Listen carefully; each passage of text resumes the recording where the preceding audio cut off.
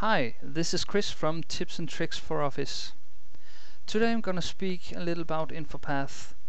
In InfoPath, you can't add a line break using rules out of the box. So that's what I'm gonna show you today. To attack a specific problem, I want to make a confirmation for a user. I want the user to input his first name, last name, address and zip code, and then put the whole thing into a confirmation text in a separate text box with the appropriate line breaks. So the first thing you need to do is to create a new file, a new XML file. I've called it linebreak.xml. You can just fire up your favorite text editor. I prefer using Notepad++. And then you need to type this specific code into it. I'm gonna leave the code in the video description, so you don't have to pause the video. You can copy and paste the text from there. Okay, so after you've done that, the next thing you need to do is to fire up InfoPath. So let's go ahead and do it. We need to design a new form template, just a blank one. And for this example, I want to insert a layout table, 2x4, like this. And we were going to use the fields, first name, I'm going to use last name, address, and zip code, city. Okay, and don't mind the casing here. This is just, again, an oversimplified test just to prove the concept to you. What you make of it is up to yourselves. Okay, let's go ahead and add some controls. We are going to use a couple of text boxes, just drag and drop them into our layout fields. And I'd like to rename those fields as well, just for better understanding. So let's go ahead and do that. First name, last name,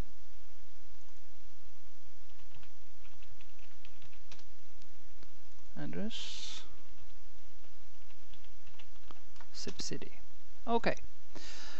So we also need to have a button inserted to create the action, and we need a final text box where our complete label should go. So here we are. Let's rename this as well. TXT label. Okay. The button as well. Do it. Okay. We also need to remember to make the multi-line function available. We need to add this to change this in the text label properties. So go ahead and double click it, then you get the properties box. Go over to the display pane and enable multi-line here. Okay.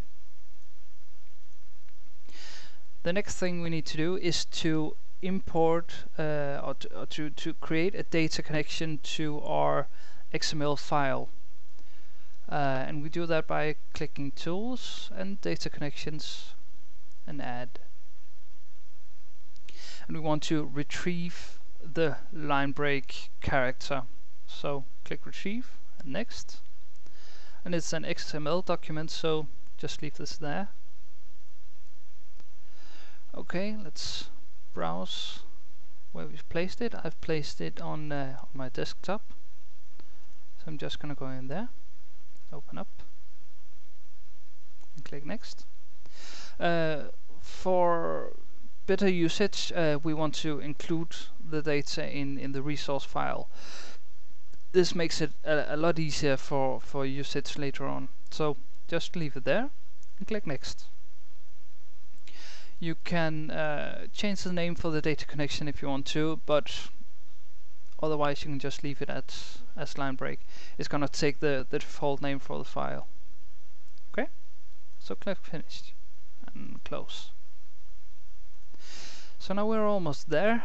We just need to add the rule or the function that's gonna create a label for us. So double click on the button, click on rules and add. Let's give the rule a name, create label.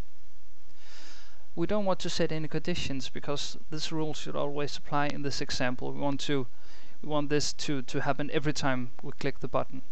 So just leave this there and click add action.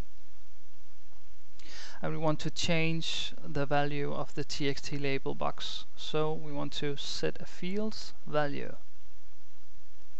And the field we want to change is txt label. And the value we want to insert is gonna be this formula. We need to insert a function. We need to concatenate all the fields and the line breaks to one string. So go ahead and click insert function and concat. The first thing we're going to write is a short message stating thank you for entering the following information. Okay, and remember to add the semicolon to add the statement, otherwise you're going to have an error. Okay, so after the first text we need to have a line break. So double click here, and instead of using the main data source where you have all your fields, you can change the data source to line break and then add the line break name. I've called mine CRLF, but you can call it anything you want to. Click OK. So now we have brief intro text. We have line break. Then we're going to insert. We're going to write first to make it more understandable. First, let's see, like this. First name, and then we want to insert first name from the txt first name box. Okay, another line break is to be added. Again, choose the line break data source. Then we're going to insert the last name.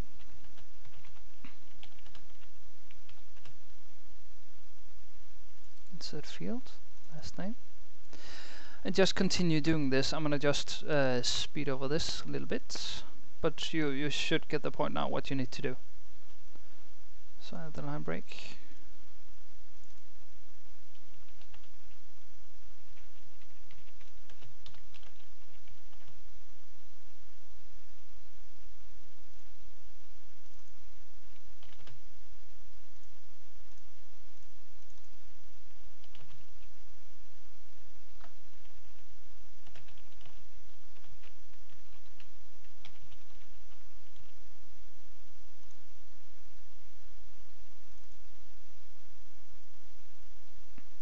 Okay, that should do it.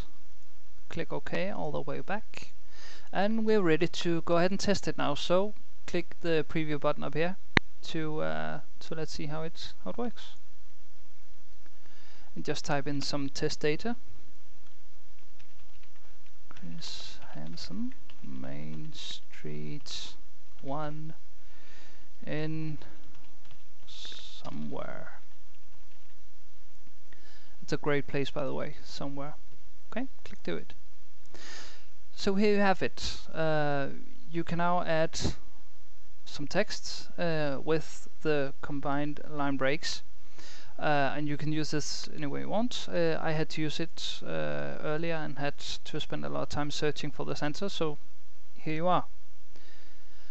Okay, so this concludes this tutorial. I hope you found it useful. Leave any comments if you want to, and remember to subscribe. Thanks.